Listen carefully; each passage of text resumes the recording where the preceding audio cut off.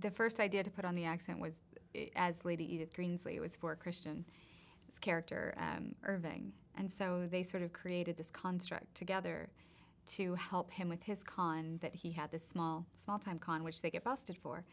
And in trying to, you know, things sort of fall apart. He breaks her heart, and then she's like, "Oh, you are hosed. I am going to F with you really badly." And she starts pursuing the FBI agent in order to sort of get to understand where they're at and to kind of be on the inside track.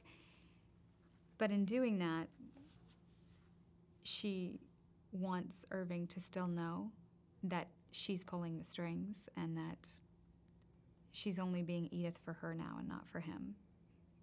Yeah, so I would be American at the end of a couple sentences and stuff like that.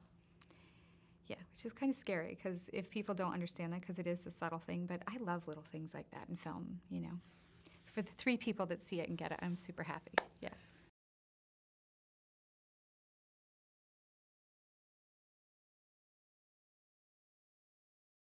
It's some of my favorite moments I've ever done in film, I have to say, are in this movie, and one of them is in the dry cleaning. And it isn't because of what I did, it's because of what Christian did, and it's because there's a look on his face that is so heartbreakingly vulnerable and exposed. And I think right then you buy into it. You buy into their relationship in that moment, and her accepting that vulnerability. They have this communication and this way of talking that involves no words, and yeah, I loved it.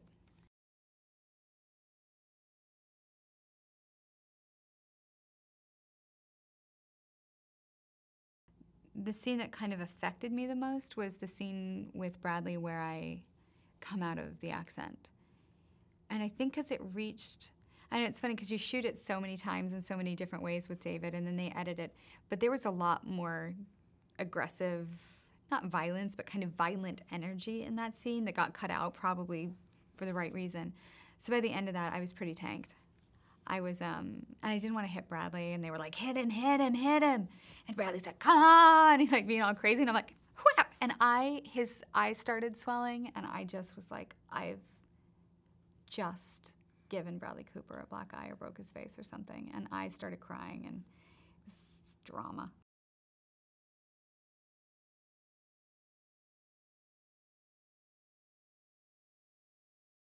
We have to work on it together. So I'm like, great, you're right. I can't do this. Let's see what you got. Because I just told you what I'm going to do. So now what are you going to do? What are you going to bring to the table? Because I told you I'm going to mess with you. I'm going to mess with Richie. I'm going to find out the truth. That's what I'm going to do. So what are you bringing to the table? So it's actually me challenging him to come up to my level.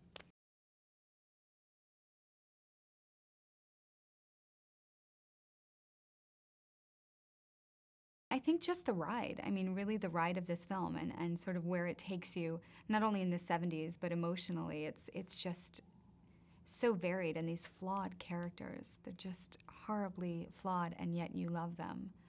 I mean, the more flawed they are, the more you love them, you know. Rosalind, who's like cuckoo, and just, I mean, even I think even Sydney ends up loving her because she respects her. She's like, well, yeah, you're pretty sick, but you figured it out, you know? And I think even in the scene that we share, Rosalind and Sydney share, I think there's a level of like, she's right, you know? Sometimes all you have is, I won't swear, but those toxic choices, you know? And so I think on some level she identifies with her, even though she doesn't want to.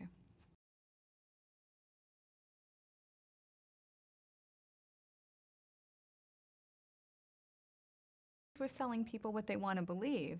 So, you know, you want to believe that in a market with high interest rates, then we can get you money. We can't get you money, but you want to believe that. So we're just selling them the fantasy that we can do that, you know. It's just how you spin it, right? You're selling a fantasy.